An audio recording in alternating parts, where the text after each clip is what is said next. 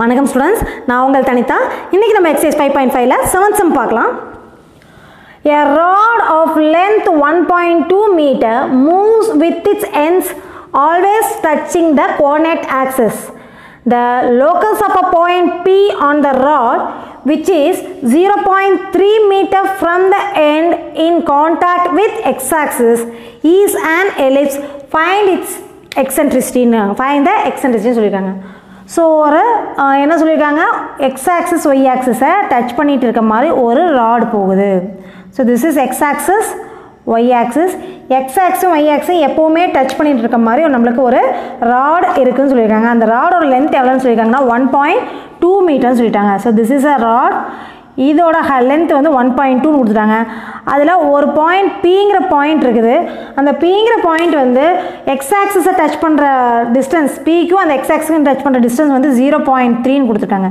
So total length வந்து 1.2 and அந்த பிங்கிற பாயிண்ட் வந்து எக்ஸ் ஆக்ஸை டச் பண்ணுற லென்த் வந்து 0.3 கொடுத்துட்டாங்க. ஸோ ஏ, இது வந்து பி, இது சின்னு எடுத்துக்கிட்டோம்னா, now draw a line parallel to x axis and y axis. இதை dன்னு எடுத்துக்கலாம், இதை ஈன்னு எடுத்துக்கலாம். ஓகேங்களா? இந்த டிஸ்டன்ஸ் எக்ஸ்ன்னு எடுத்துக்கிட்டிங்கன்னா அல்லது x1ன்னு எடுத்துக்கிட்டிங்கன்னா இதுவும் x1 தான் வரும். சரியா? இந்த டிஸ்டன்ஸ் y1 எடுத்துட்டோம்னா இதுவும் y1 தான். தட் மீன்ஸ் இது y1னா இது y1. ஓகேங்களா? இப்போ நம்ம ரெண்டு ஆங்கிள் நம்ம வந்து எழுத போகிறோம். ஸோ இந்த ஆங்கிள் ஏபிடிங்கிற ஆங்கிள் நம்ம டீட்டான்னு எடுத்துட்டோம்னா இந்த லைன் வந்து பிசிக்கு பேரலாக இருக்குது. அப்போ இந்த ஆங்கிளும் கண்டிப்பாக என்ன தான் வரும், டீட்டா தான் வரும் இல்லைங்களா? ரெண்டும் கரஸ்பாண்டிங் ஆங்கிள்ஸ், பேரல் லைன்ஸாக இருக்கிறனால கரஸ்பாண்டிங் ஆங்கிள்ஸ் ஈக்குவலாக இருக்கும். ஸோ ஃபஸ்ட்டு கிவன் எடுத்துக்கலாம். given AC is equal to 1.2 meter, PC is equal to 0.3 meter. ஓகேங்களா? இப்போ லெட் நம்ம என்னெல்லாம் அஷ்யூம் பண்ணோம், let angle APD is equal to angle PCB அல்லது PCE எது வேணால் எடுத்துக்கலாம், ஈக்குவல் டு டீட்டா. ஓகேவா? இப்போ நம்ம என்ன பண்ண போகிறோம் அப்படின்னா, நம்ம வந்து ட்ரிக்னாமெட்ரி ரேஷியோ அப்ளை பண்ண போகிறோம். ஓகேங்களா? இப்போ இந்த ட்ரையாங்கிள் எடுத்துக்கோ. இன் ட்ரையாங்கிள் ஏபிடி, இதில் இந்த ஆங்கிள் அண்ட் இந்த சைடு தான் எனக்கு தெரியும். ஸோ இது என்ன சைடு, இது ஆப்போசிட் சைடு, இது ஹைபாட்னியூஸ். அப்போ இது என்ன சைடு, அட்ஜசன்ட். ஓகேவா? இப்போ 1.2 இது பிசிங்கிறது 0.3னா ஏபிங்கிறது என்ன வரும், நமக்கு 0.9 வருமா? ஏன்னா 1.2லேருந்து 0.3 சப்ராக்ட் பண்ணால் ஏபி கிடச்சிருமா? இப்போ இது 0.9. இப்போ எனக்கு ஹைபாட்னியூஸ் தெரியும், நமக்கு அட்ஜசன்ட் தெரியாது. ஸோ அட்ஜசன் ஹைபாட்னியூஸ் வர்றது எந்த ரேஷியோலன்னு பாருங்கள். அட்ஜசன் ஹைபாட்னியூஸ் எதில் வரும், காஸ் தீட்டாவில் வரும். அப்போ இன் triangle APD cos theta is equal to adjacent by hypotenuse. So that is equal to adjacent side வந்து x1 பை ஹைபாட்னியூஸ் சைடு வந்து 0.9 which is cos theta. அடுத்து எந்த ட்ரையாங்கிள் எடுக்க போகிறோம், இது சின்ன ட்ரையாங்கிள் PEC. இந்த ட்ரையாங்கிள் எடுக்கும். இன் ட்ரையாங்கிள் PEC இதில் நமக்கு என்னென்ன சைடு தெரியும்னு பார்த்தீங்கன்னா, ஹைபாட்னியூஸ் தெரியும், ஆப்போசிட் தான் கண்டுபிடிக்கணும். ஸோ இந்த ரெண்டையும் நம்ம ஆப்போசிட் ஹைபாட்னியூஸ் எந்த ரேஷியோவில் வரும்னு பார்த்தீங்கன்னா சைன் தீட்டாவில் வரும். ஸோ சைன் தீட்டாவோட ஃபார்முலா வந்து ஆப்போசிட் பை ஹைபாட்னியூஸ். ஸோ இது இஸ் ஈக்குவல் டு ஆப்போசைட் வந்து y1